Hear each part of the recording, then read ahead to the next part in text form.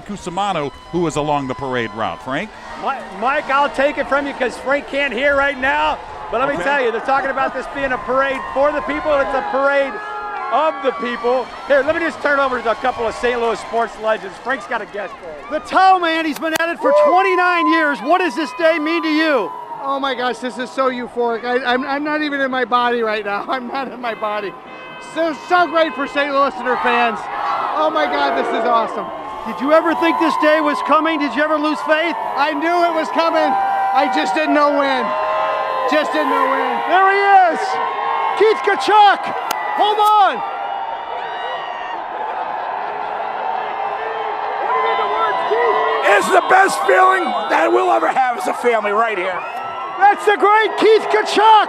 500 career goals. We got Jim Woodcock right up here. Here's John Kelly.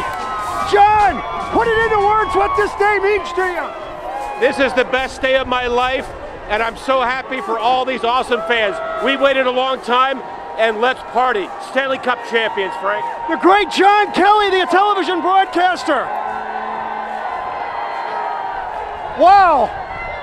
Look, I covered the '99 Rams parade, the 2006 Cardinal parade, the 2011 Cardinal parade. By far, this is the greatest parade we've ever covered here. Casey, take it away. I'm going to grab. Well, just a few minutes ago.